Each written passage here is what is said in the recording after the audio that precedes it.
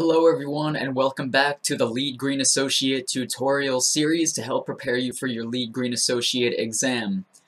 This chapter is going to focus on location and transportation, where we want to reduce one of the greatest impacts to greenhouse gas emissions, which is transportation.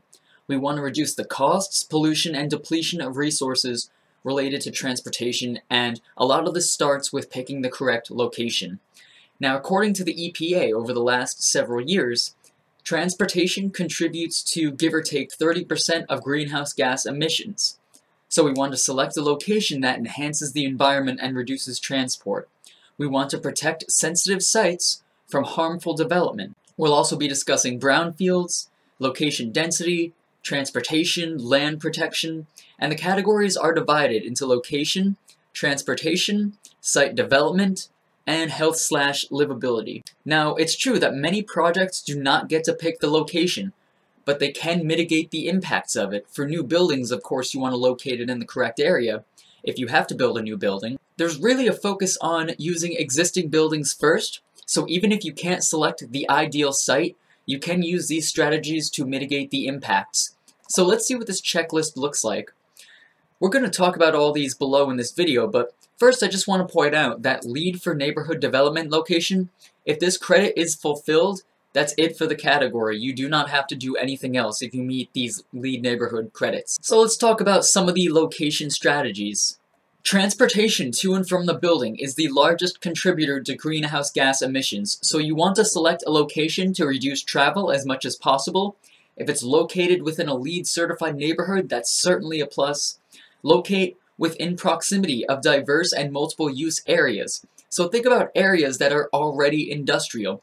Think about strip malls, shopping malls, things of that nature, multiple use, so that people don't have to drive to another location. If they're working somewhere or if they're shopping somewhere, they could just walk to a bank or a restaurant, and it really cuts down on travel emissions. You want to have the entrance located within half a mile of walking distance to other places. So let's say you can't get that shopping mall, but there's an abandoned place down the street.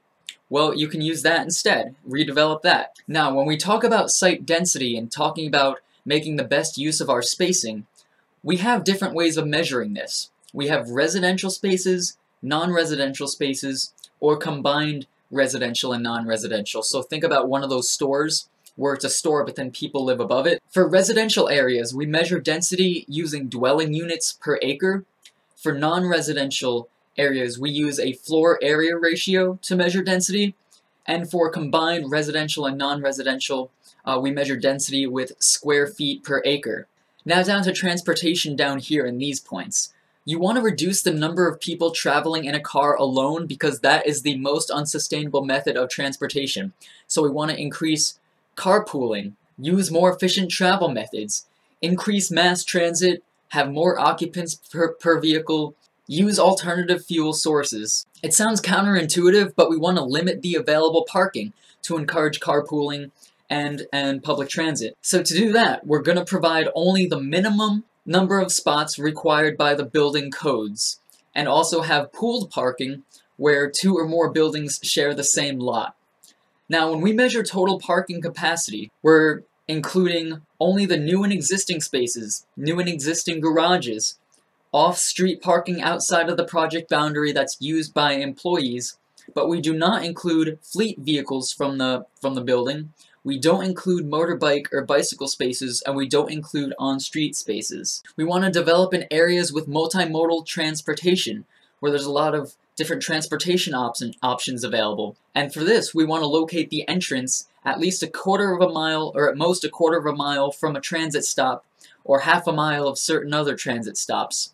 We're also going to designate 5% of spaces for green vehicles and 5% of spaces for carpooling. This could be preferred parking right past the handicap spots, and that's certainly a good incentive. Now, green vehicles must score at least a 45 on the ACE Annual Vehicle Rating Guide. Now that's ACE, AC, 3 E's. It stands for the American Council for an Efficient Energy Economy, or actually American Council for an Energy Efficient Economy. Then we want to install electric vehicle supply equipment in 2% of spaces.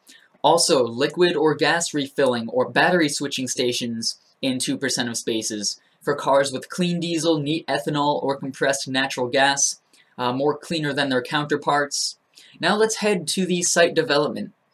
Now the second largest impact other than transportation is the building itself. So we want to protect the land, human life, and wildlife from building impacts. It's really important that we redevelop existing sites rather than build on new sites.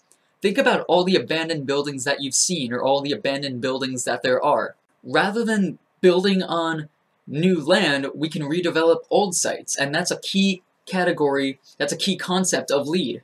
We want to preserve greenfields. Greenfields are previously unused suburban or rural land, so we want to preserve those as much as possible. So we want to encourage redevelopment and get away from the high costs and damage of taking up more open space. We want to avoid sensitive land, so we don't want to develop on farms, floodplains, threatened or endangered habitats, water bodies, or wetlands. Using previously developed lands is also great because the infrastructure is already in place. You don't need to expand into open spaces, you don't need to add more plumbing or electricity. It's already there for you. Now, this also may sound counterintuitive, but you want to develop on high priority sites such as brownfields. Now, a brownfield is typically an undesirable, empty, and sometimes contaminated site that no one else would want. So work on redeveloping that, because a LEED project can come in and help remediate that land. And that is a great strategy, because why just have that land there decaying and becoming more of a problem? It's got to be cleaned up. So that's one of the goals that LEED is trying to accomplish. Other areas, other examples include the EPA's national priority sites, federal empowerment zone sites, the Department of Housing and Urban Development's qualified census tract. There's also the historic infill district, where a building must look like the local architecture. Superfund sites, we've probably heard that term before. This program investigates and cleans up sites in a federal program on the EPA's national priority list. Federal empowerment zones are highly distressed urban and rural areas that receive federal aid. CDFI fund, this promotes low-income community development. And then we have HUD's, the Department of Housing and Urban Development's qualified census tract, which are units eligible for housing subsidies and tax credits. So these are all very helpful areas to develop on. Let's go to health and livability and finish here. So there's this concept called stakeholders versus shareholders. Now, shareholders are usually the people who are financially invested in a project or a building. They're the ones who are concerned with the economic bottom line, and usually only the economic bottom line. Now, that's not what LEED is about. LEED is more about stakeholder inclusion and stakeholder considerations. And stakeholders are everyone who comes into contact with the building or everybody who is affected by it. So think about the employees, all the outside contractors, especially the surrounding residences and the community. So these are very important to consider, stakeholder inclusion. For people using the building, we want to increase physical fitness by promoting walking and cycling. And high-density areas are great for this because it requires having walking access to other basic needs, so people don't have to keep getting in their cars and going to different places. For people who are bicycling, provide bicycle storage, bike networks and infrastructure, as well as showers. Use a shortest path analysis. Now, this is assessing how far one would have to walk or bicycle to a destination.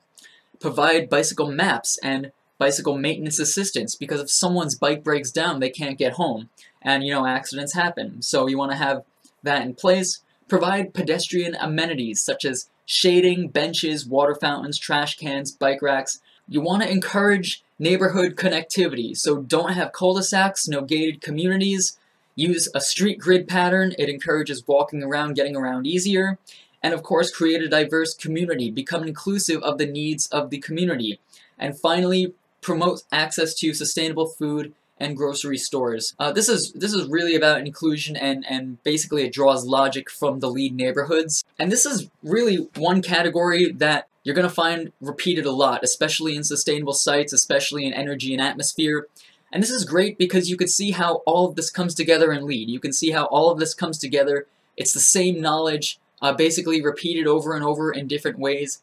And you could see how how beneficial this is to everything, such as when we talk about sustainable sites, things such as having limited parking, underground parking is great for reducing the heat island effect. So it's really important also to recognize this checklist and see how this is different from sustainable sites. Sustainable sites are much different from location and transportation, so keep going through your checklist, keep going through your sample exams and the content. Best of luck to you, and I'll see you later. Thank you.